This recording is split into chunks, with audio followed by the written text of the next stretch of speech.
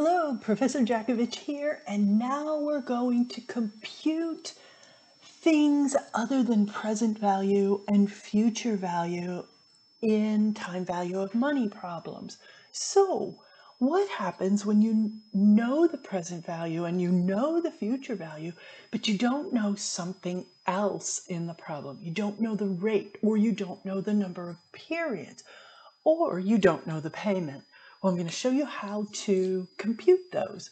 So let's start with the stickiest one right off the bat, and that is rate.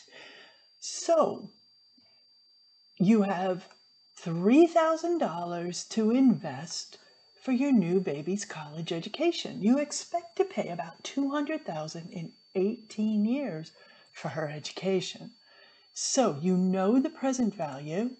It's 3,000. You're going to invest it, so that means it's negative 3,000. Your future value is going to be a positive 200,000 because that's when you're going to take it out and use it. The rate here is what we're trying to solve for, so that's question mark. Now, number of periods, 18 years. It's given in the problem.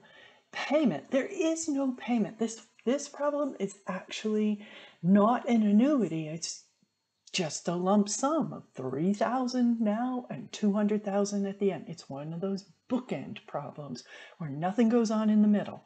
So the payment is 0 and the type is 0. Now, we can solve for it because we have all the proper variables. So what are we solving for? Well, in Excel, remember I have said in other videos, you say equals and exactly what you're trying to solve for. So we're going to say equals rate and then open parenthesis, and ta-da, there we have everything we need to put into the problem and in what order. So first, number of periods, 18, click, and then comma. Payment, click it, and then comma. Present value, click it, and then comma. Future value, click it, and then comma.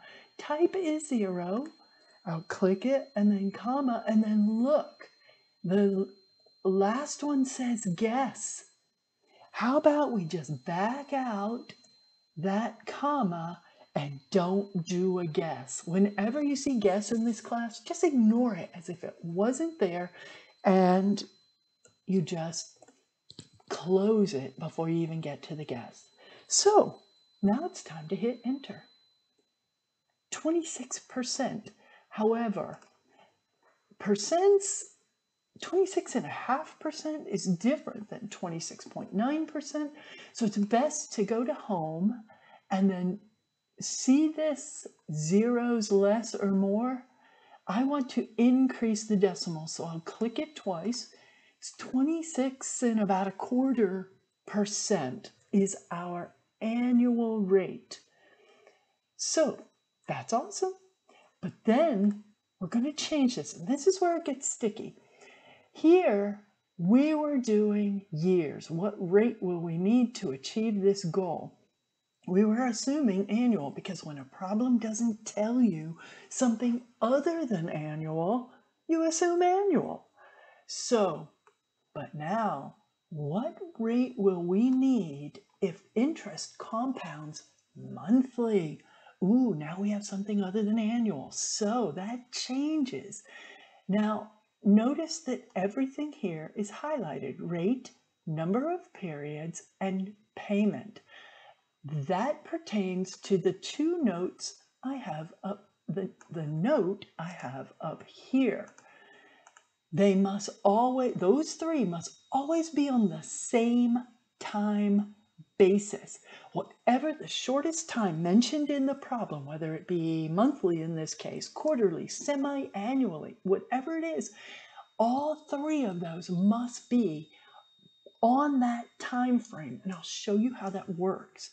So we now have monthly. Well, rate, as we know, is always given in annual terms. So how do we do this? Well, the present value and future value won't change. So those are going to stay the same. And 200,000. Type will stay the same. But these three are going to change a little bit. Payment is still 0. Even though interest is compounding monthly, the number of periods is no longer 18 years. It's 18 times 12 months per year. So right in here, I'm going to put 18 times 12, 216 months in 18 years. So that's the number of periods we have now. What is the rate? Well, if our rate is 26.28 annually, we're going to solve here, but what we get will end up being a monthly rate, and we will have to multiply by 12 at the end. So we're going to say this is our question mark. We're going to work it again. Equals rate, open parenthesis, number of periods, payment, comma, present value, comma, future value, comma, and type, and we're going to ignore guess again and close it out. 2%. Oh, very different, isn't that? But once again, we're going to go here and increase the decimal. It's 1.96%. This, however, is a monthly rate. And by law, rates must be given in annual terms. So we have to multiply by 12. So equals this rate times 12. The answer to our problem is 23.56%. So let me convert this. It's a decimal now. I'm going to go back to home, and ta-da, there's a percentage. Boom.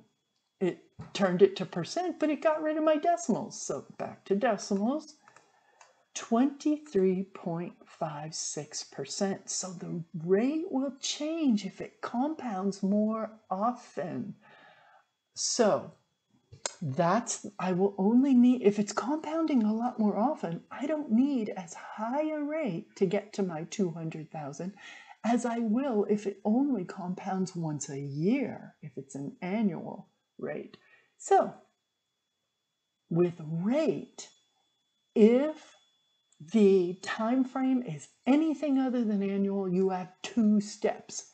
First, work everything at the lowest, shortest time frame, and then convert your rate back to annual at the end.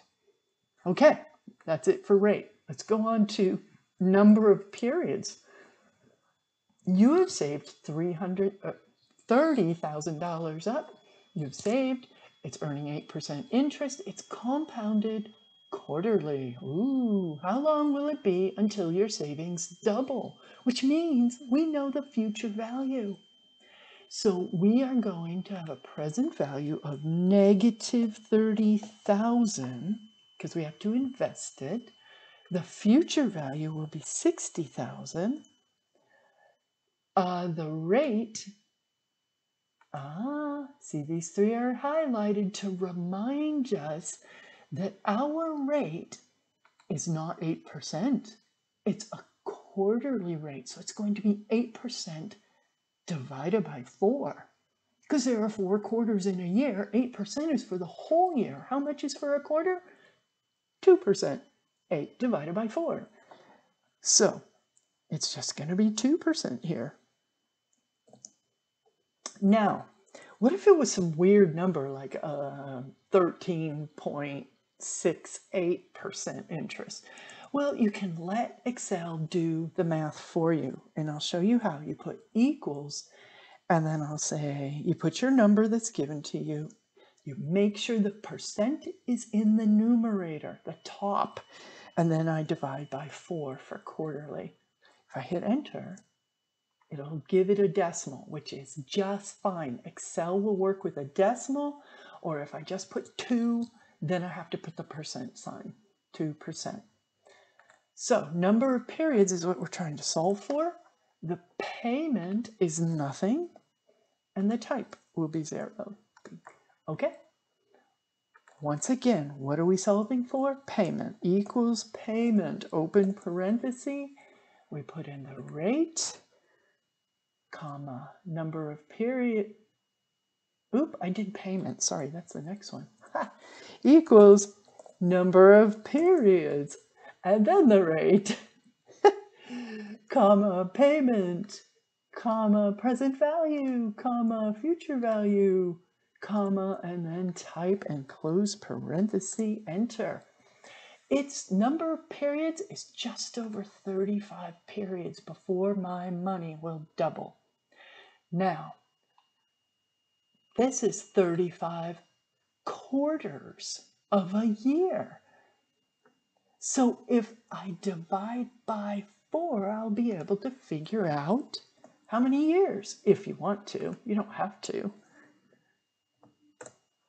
8 3/4 of a year, which is 9 months. So 8 years and 9 months till my money doubles at 2% per quarter, compounding, or 8% a year.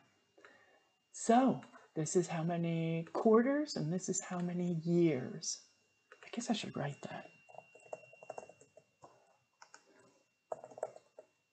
Okay, and the last one is the one I started jumping to earlier, is payment. What if we don't know the payment?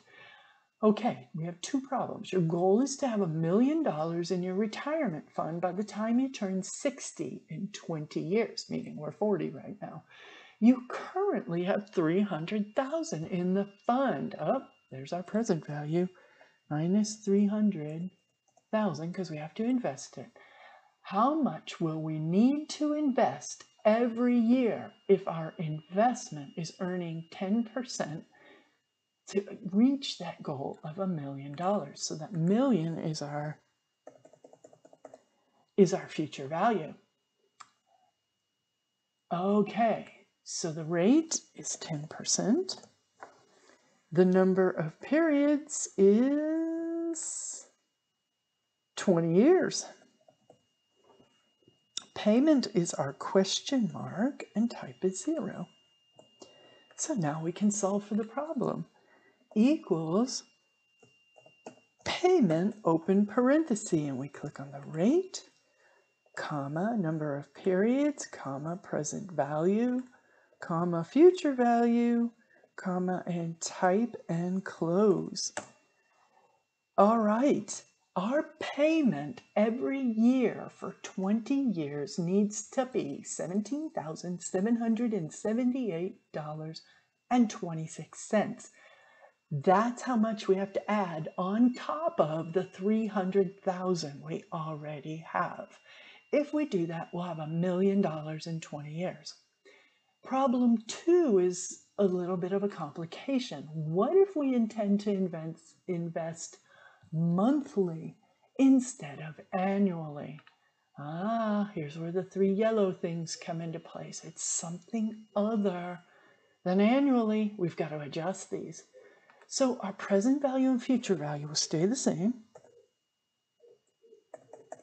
Negative 300,000 with a future value of $1 million. I think that's $1 million. Yes.